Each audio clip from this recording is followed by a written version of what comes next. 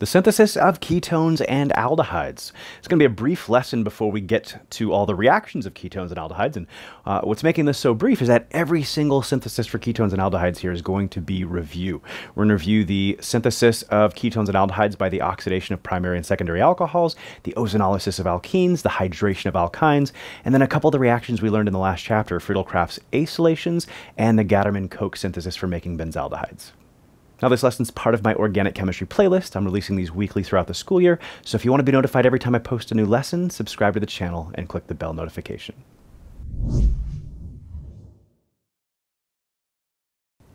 All right, so let's do a little review here. So we'll start with the oxidation of alcohols. And for primary alcohols, you learned that there are two hydrogens on the carbon with the hydroxyl group, and as a result, primary alcohols can be oxidized either one or two steps. And we learned that if you want to oxidize with just a single step, you're going to use PCC, and that will oxidize it to an aldehyde. So had we used chromic acid, we would have oxidized it two steps all the way to a carboxylic acid, which obviously is not the relevant functional group for this chapter. But for secondary alcohols, there's only one hydrogen on the carbon with the hydroxyl group, so it's only capable of one step of oxidation. And so it doesn't really matter if you use PCC or chromic acid. So when you had a multitude of ways to draw chromic acid, the most common of which is probably sodium or potassium dichromate with a strong acid like sulfuric acid. But either way, in this case, you oxidize it one step to a ketone. So cool, just review ways we learned back in the alcohol chapter for turning a primary alcohol into an aldehyde or a secondary alcohol into a ketone. So the next reaction we'll look at, it was ozonolysis of alkenes. And you might recall that ozonolysis is an example of what we call oxidative cleavage, and it will cleave either a carbon-carbon double or triple bond. And we want to look at the carbon-carbon double bonds in this example. And on both sides, this is going to get replaced with a carbon-oxygen double bond instead.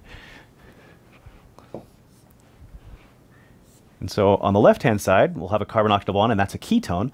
On the right-hand side, we'll have a carbon-oxygen double bond, and it depends. So it turns out with ozonolysis, you learn that you can do it under either oxidizing or reducing conditions.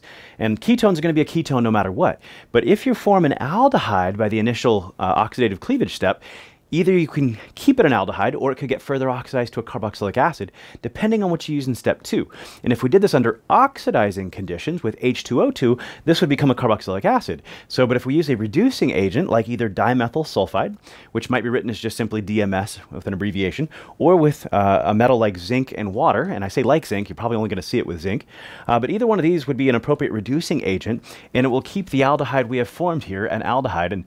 And this is the one time we often draw a hydrogen bond to a carbon when it's part of an aldehyde. So don't think I added this hydrogen in. It was there the whole time. That hydrogen is right there, not drawn in. But often when we, again, form an aldehyde, that's the one time we'll draw a hydrogen bonded to a carbon. Cool, and so here's another way to form both ketones and aldehydes depending on what alkene you would have started with. So next reaction to review here for forming ketones and aldehydes is the hydration of alkynes. And we have two major reagents for this. We had acid-catalyzed hydration, and for a terminal alkyne, the reagent's a little bit different than for an internal alkyne. So it turns out the terminal alkyne, you need mercury 2+ as a catalyst. For the internal alkyne, you don't need the mercury. You can use it, you just don't need it. So, but then you also have hydroboration-oxidation for the alkyne, in which case we often use what's called a bulky borane. And here I'm using the most common example of a bulky borane, dicyamylborane. But you could see just, two R groups drawn here, or two cyclohexyl groups, or something like this. A couple different options for a bulky borane, but this is by far the most common, dicyamylborane, abbreviated here, and they're just two big bulky carbon chains. And in this case, if we do this with a terminal alkyne, we can talk about Markovnikov and anti-Markovnikov. And for the acid-catalyzed hydration, it goes Markovnikov, and you initially form an enol, but that tautomerizes to the ketone. And so if you look at your two carbons, it's the internal one, not the terminal one, so the more substituted one that's going to end up with the oxygen, and instead of being an enol, an alcohol at that carbon, it's going to tautomerize to a ketone at that carbon instead. Now, if you use that terminal alkyne with hydroboration-oxidation, this goes anti-Markovnikov, and now it'll be the terminal carbon, the less substituted carbon, that gets the double bond to oxygen instead. And so in this case, we'll form an aldehyde. And so for a terminal alkyne, we can form either the ketone or the aldehyde, depending on which of our hydration reagents we use. Then with an internal alkyne, it doesn't matter if one side's got a longer chain than the other, but for an internal alkyne, it's equally substituted on both sides. So this, if we didn't have a triple bond here, this sp carbon would be analogous to being secondary, and so would this one, and they'd be equally substituted. And so there's really no Markovnikov or anti-Markovnikov to talk about here. So the big thing I want to show, though, is that, again, with an internal alkyne, so instead of HgSO4, H2SO4, you can just use, aqueous H2SO4 here. So sometimes we'll see the water included on these. Either way, it's aqueous H2SO4. And in this case, we don't need the mercury. You can throw it on there and it goes faster, but you don't need it for the internal alkyne. So, but also it doesn't matter which of our reagents we use, whether you use the normal Markovnikov reagent here or the anti-Markovnikov reagent here with hydroboration-oxidation, it does not matter. Your carbonyl can end up on this carbon or this one, giving you two different regioisomers. And it doesn't matter which case you do. These are going to lead to the same product here. And so in this case, we're going to end up with a 1, 2, 3, 4, 5 carbon chain. So, and we're going to end up with a carbonyl on carbon 2, or we're going to end it with carbon 3 as well. And again, it doesn't matter which set of reagents we use for that internal alkyne. We'll get a couple of different ketones either way.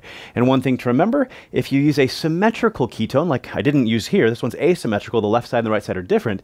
With an asymmetrical, we get the two different ketones. Had this been symmetrical, though, you would have formed just two equivalents of the exact same ketone.